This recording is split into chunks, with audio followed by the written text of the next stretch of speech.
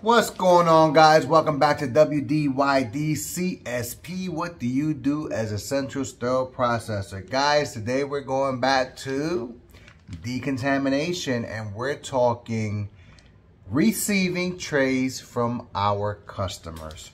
All right, guys, so if you have a good relationship with your customers, this is what you should be seeing coming into decontamination after use, okay?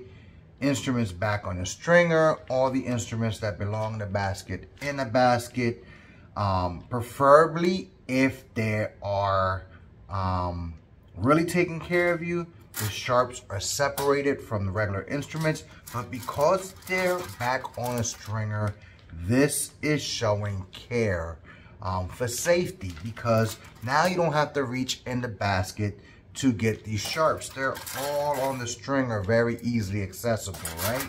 Now, again, as you can see, this instrument set, it looks very clean, which it should look as clean as possible. There's gonna be some soil on there, but you should see either a pre-treatment spray or a moist towel over the set to keep the instruments moist as they're being transported over to decon.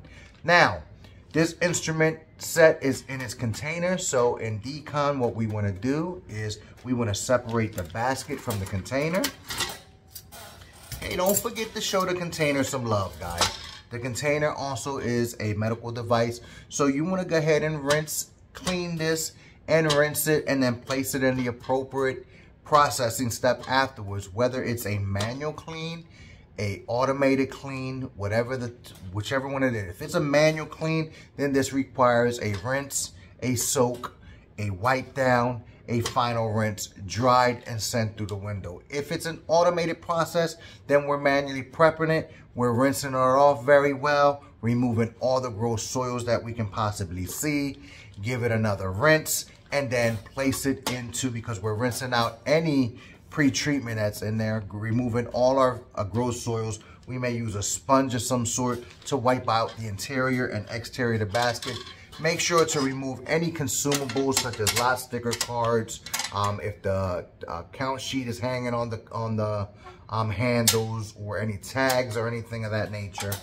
Then you're gonna place this either in your washer disinfector or preferably your cart washer, right? To clean your containers, right? So you wanna place that in there. We're talking about our instrument set. So this is what our instrument set should look like. And depending on your flow should always be the same from dirty to clean. Now, whether that's left to right or right to left, I mean, it depends on your facility, right? But you have your 3-sink setup. And however you're gonna set that up as well, it's nice to have an adjacent workstation, right? Because your first step in decontamination is to sort your instrumentation set, right? This is not the way that this can be rinsed, soaked, and then you're gonna try and take this apart to clean it. It can't go into the ultrasound like this. It can't go into the washer like this, guys. It has to be sorted. It has to be broken down.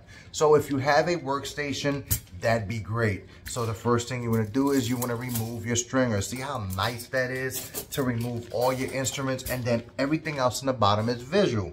Now, in decontamination, you will see, okay, you're going to look in your basket. Well, here's 2 consumables in here. You want to get rid of those, throw them in the trash, and then everything else you want to get out of here. Now, you want to be visual in there and look for those sharps. If you can't see those sharps, guys, even with general utility gloves, please be careful reaching in there, because those sharps will penetrate these gloves very easily, right? So grab the things out of here that you can see that's big. Forceps, suctions, things of that nature. You want to pull all that out, right? And then work your way to the smaller items that you can't see very well, right? Okay, take all your items out of here. And as you can see, I see another retractor in here, and I see 2 skin hooks, and I'm gonna use the retractor to get those skin hooks out of there, right? And you're gonna place them all to the side, because again, now remember, your basket is a medical device as well, so you wanna rinse that off very well. Any consumables that are in there, get rid of them. If they left a liner in there, if you're using liners, get rid of the liners, any indicators, any tip protectors, blah, blah, blah. Rinse this off very well to remove any chemistry, any gross soils.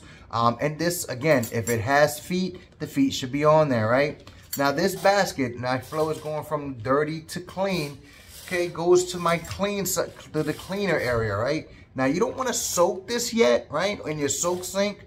You want to have this readily available, because what you're going to do is you're going to rinse all your items off to remove all the gross soils. Place your suctions off to the side, because your suctions need to be flushed and brushed. And then you're going to place everything back into the basket to prep it to the next step. If that's manual preparation, then your items go back in the basket organized, right? Organized in a manner that will facilitate the best cleaning in the mechanical action that you're going to use, whether that be the ultrasonic, whether that be the washer disinfector, or both, okay? Remember, in the ultrasonic, items should not be cluttered in there, right? Shouldn't be no clutter in there. You see how hard it is to pick up items, right? With these utility gloves. But you want to grab all your items and try not to stack them as much as possible, okay? You want them flat in the bottom of this container. Your stringer, guys, your stringer, okay? Your sharps, place over to the side there, okay? Your stringer now is you want to take your instruments out, place your stringer in the bottom, and then for your instrumentation, this is what I suggest for safety, okay? And I'm not going to go through this whole process, but I'm going to show you what it looks like when we get over to the prep and pack side. All your instrumentation should be open to the fullest extent that it can open, right? For anything that's sharp, okay? I know standing straight up is best practice, but for sharp safety of your peer, I recommend that you open your instruments up to the fullest extent and lay them curved side down into the basket, okay? So if people are digging in there, they're not going directly into a sharp, right? They can scoop from the back. They'll see that in the bottom of their baskets. Anything that's sharp, that's including perforating tile clips and all of your scissors, right? Take all of your scissors and open them up, you know, at the fullest extent, curved side down, lay them in the bottom of your basket. Now, when you're organizing your instruments to place them in the basket, okay, it's best, you don't have to organize them by like instruments, but you do want to organize them by length, right? It's easier to open them up and stand them straight up according to length. So you want to grab a group of instruments after you fully rinse this to remove all the gross soil, and then you're going to stand them up in your tray, preferably straight up like so. Okay? This is how you want to organize your instruments, right? And you want to do that for all the instruments that you can do so without it overlapping the instruments or too far above the instrument tray, right?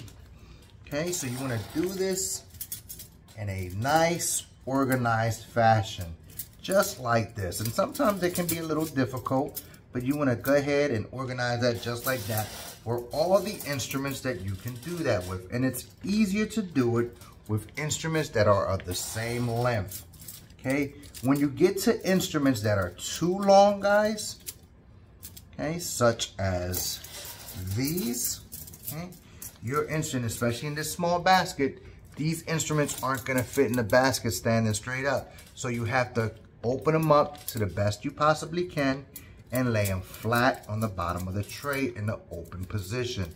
You will get the same cleaning action, guys. It's not gonna be anything different. Remember, your irrigation or your, your irrigation and your, not your cannulation, because not your cavitation, because cavitation is in the ultrasonic. Your impingement is from top to bottom, not side to side. So you're gonna get the same cleaning action. After you have flushed and brushed all of your suctions, you want to place them on an angle where you can get drainage. So you want to go ahead and angle them in your basket so you get good drainage of your suctions when you place them through your next step. All right, guys, as always, stay true to yourselves. Keep it 100. Continue educating yourself. Until next time, Peace.